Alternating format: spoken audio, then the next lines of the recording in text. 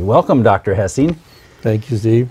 We're here at the headquarters of Independent Doctors of Idaho, right next to Treasure Valley Hospital, right next to your orthopedic suite. There's a whole bunch of stuff that you've done.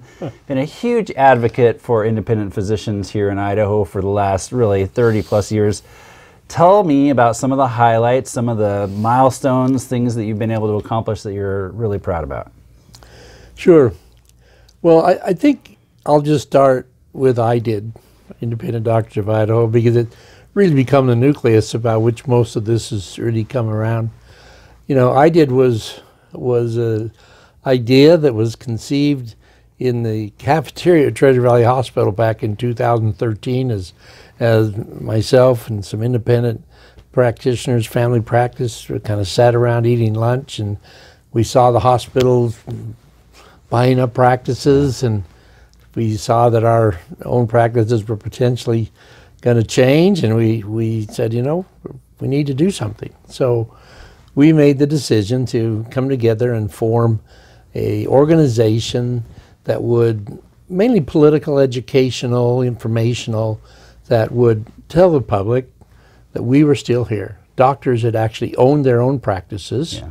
We got our Declaration of Independence and started this organization that basically was just to educate the public. That's what we started as. And since then, so how many physicians have you grown to, and kind of what's your geographical spread? Yeah, well, we now are up almost 600 medical providers. About half of those are MDs, DOs, and the other half are mid-levels, PAs, nurse practitioners. And we've grown now where we go from Weiser to Mountain Home, about 5 counties, and we have, you know, basically now policies that we manage with, that Blue Cross manages for us, and we have about 15,000 patients in those Independent Doctor of Idaho plans. So this has allowed you to create a group that you can now negotiate with insurance providers. Yes, in 2015, as we were getting up about 100 and 150 providers, we had a consultant come out and he said, you know, guys, you've got the nucleus here that could really grow and become, you know, really helpful for independence and maintaining independent physicians in this valley. And so we, at that point, made the decision to form an Independent Practice Association, or an IPA. And we form that with our money out of our own pockets, and we're now able to run that IPA, and it's a messenger model type IPA that lets us contract as competitors in the marketplace appropriately, so that we don't get into trouble with, you know, the feds.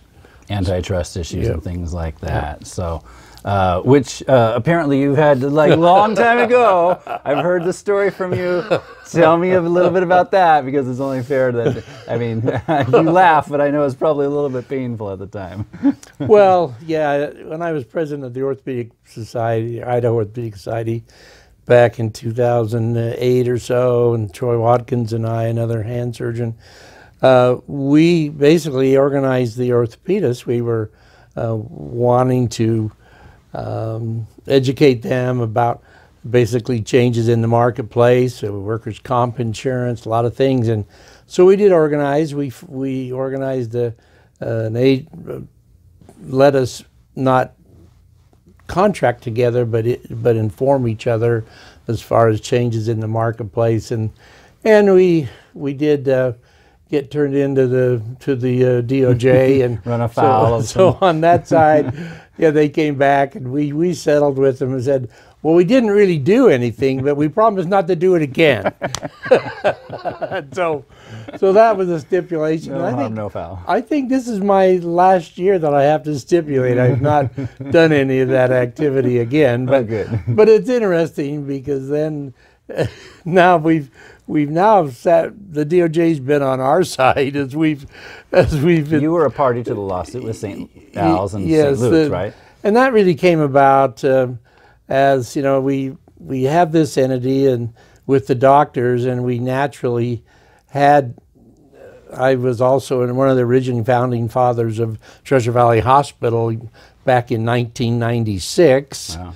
And so now, 25 years later, you know, we have grown that facility, expanded it 3 times. We now have you know, 9 operating rooms and 26 inpatient overnight beds. It allows us to really, and we got about 100 and some odd doctors that operate there. About 40 of us are owners in the hospital with a national organization as well. But it's allowed us to, you know, coalesce around Treasure Valley Hospital, and the hospital sided with St. Al's on the lawsuit against St. Luke's, and so we did have you know, that under my hat as well. And that time I was the friend of the DOJ, and so it was a little different. Is that the keep your enemies That's close? right. That's right. I think that's what it was all about. So, but it's certainly been given me a lot of experience with independence in this state, and for me, that's been an opportunity to really support, as we've had the hospital, the independent doctors, the contracting entity. We've been able to put ourselves out there as a true alternative for the other hospital systems. So talk about that. Talk about what kind of costs you're able to save patients and physicians who are operating there. Sure. Yeah. You know, I can tell you that the cost savings in our entity really evolve around physician-owned facilities. And we have 12, 13 physician-owned facilities, from laboratory reference labs to basically Treasure Valley Hospital, ambulatory surgery centers, imaging centers, and we are about 50% under market of the big hospitals for almost anything that patients would take a prescription in and have done. Yeah. And you know, there's certainly, we've, I think, really earned our place in the valley. We are so not only less expensive, but we're also high quality. In 1914, I think it was, we got a call from NPR radio in California. 2014. 2014, I'm sorry. Whoa! Yeah, 2014, we got a call from NPR radio and said, "Who are you guys?" Oh, wow. Treasure Valley Hospital. Well, what do you mean? He says, "Well, you guys are the #1 rated hospital in the country by Medicare." It's called HCAHPS data. It's post-hospitalization surveys that they send to patients. Wow. And sure enough, we were the #1 rated hospital in the country for patient safety and satisfaction. Yeah. And, you know, blew us away. But that's been fit right into our overall arching concerns. And as independent doctors of Idaho, we've grown. We've had board now that has 10, 12, depends on how you catch us. And I was the original president of that organization.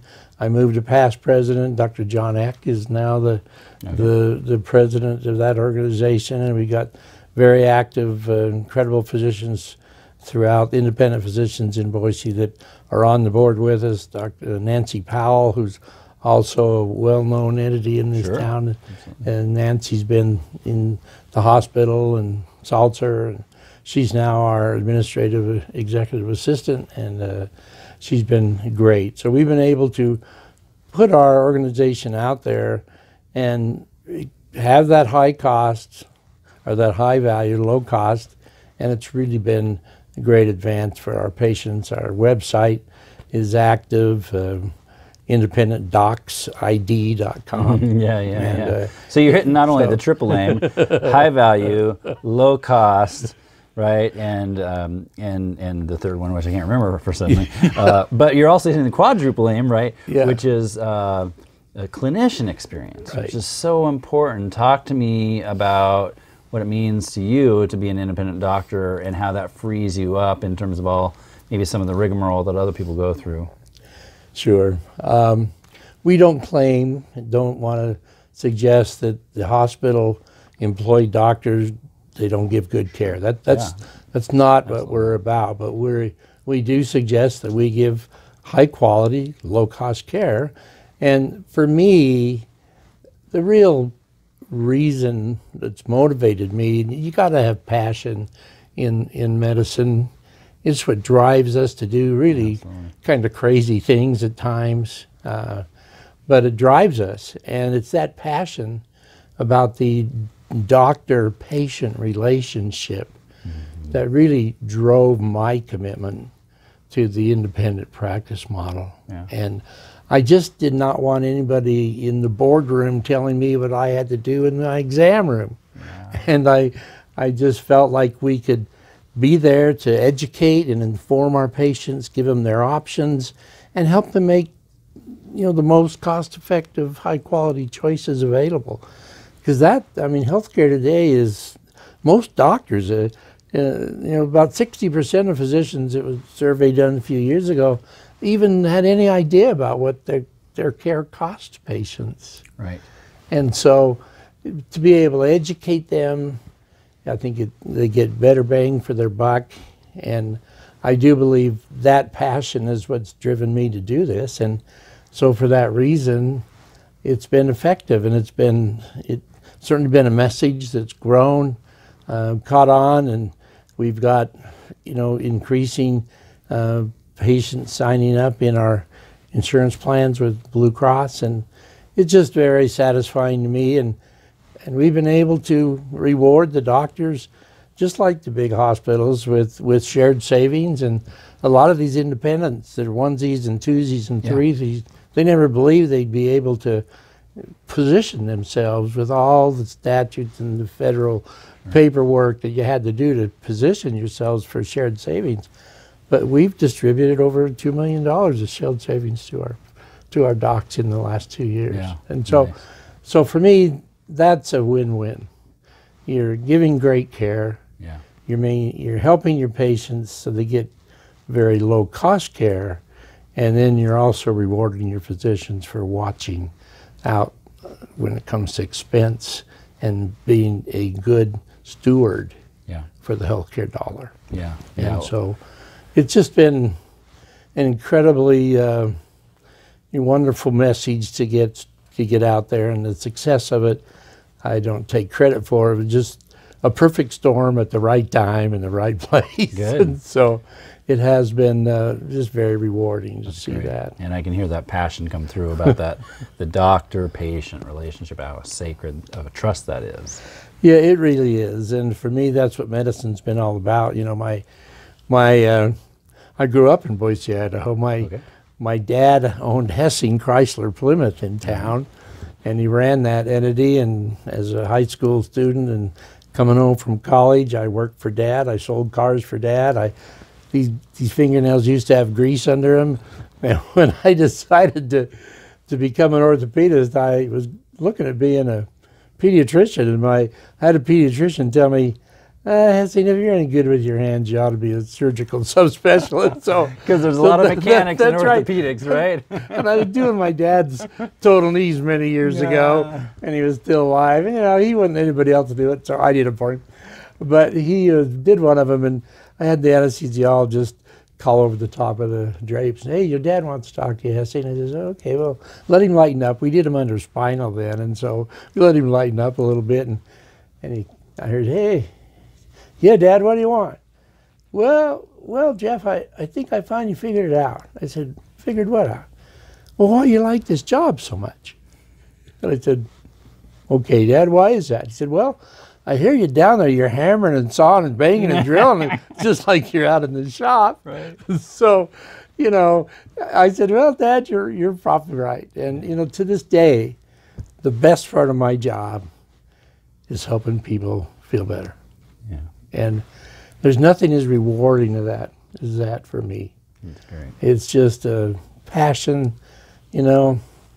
Just last week with COVID, I hadn't operated for over 7 weeks. Yeah. And that's the longest I've gone in 35 years not operating. And man, I got back in that room, I felt like a kid in the candy store. Yeah. That's what I was made for. I did. I just really enjoyed the surgery, and I guess you've got to love it to really do what we do, as long as we do it. But, you know, it was great. And that's really been the overarching reward for me for 35 years, Yeah. is to be able to participate in those activities and see the skills that we have used in a patient-friendly fashion.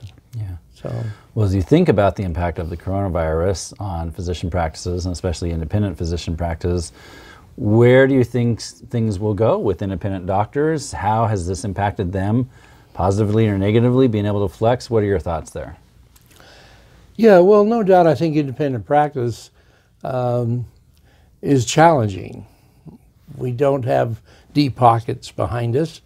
And, so that's, I think, the reason that we need to organize. And I believe the organization and Blue Cross, bless their hearts, they've been very, very helpful to us. They've been willing to advance payments, and they advanced our shared savings to us sooner than we would have had to receive it contractually, and we've turned around and turned that stuff out when very critical for doctors, and the independents have called me with tears in their eyes thanking me that we were able to help them through a lot of this time. Yeah. And I think as long as doctors organize themselves and they stare down their challenges, we've just brought to my practice one of the first new independent doctors right out of training as an orthopedist to Boise in a long, long time, 20 years. They went to the hospitals, but as far as a new independent orthopedist in town, it's been very rare. And we're making it. Yeah. And so I do believe, and I do think you're seeing a shift back to independence. We've got several physicians that are looking at options, looking at joining, independent practices, and so I'm encouraged about it. Yeah. I think it's, I think that the doctors enjoy that reason they really went into healthcare. I think that independence is what it's really all about, and for me, I do think if you organize and you look things appropriately, that COVID, all the challenges there, we're getting through it.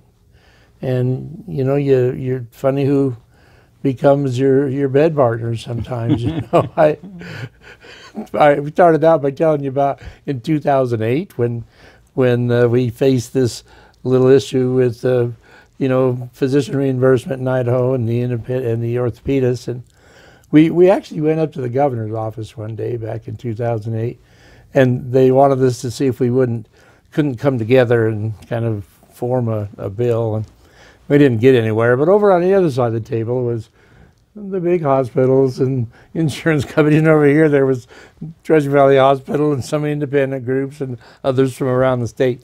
And we never came to a very good conclusion in that meeting. But as we walked out of that meeting, I'll tell you that, and Todd wouldn't mind me telling you this, but Todd York works at Blue Cross. I walked out of that meeting with Todd, and I said, Todd, you watch. Someday, you and I are going to be on the same side of the table. And sure enough, I walked out of a meeting with Todd of Blue Cross about 6 months ago, and he says, hey, Hessing, you remember that time when you, yeah, Todd, I remember that time.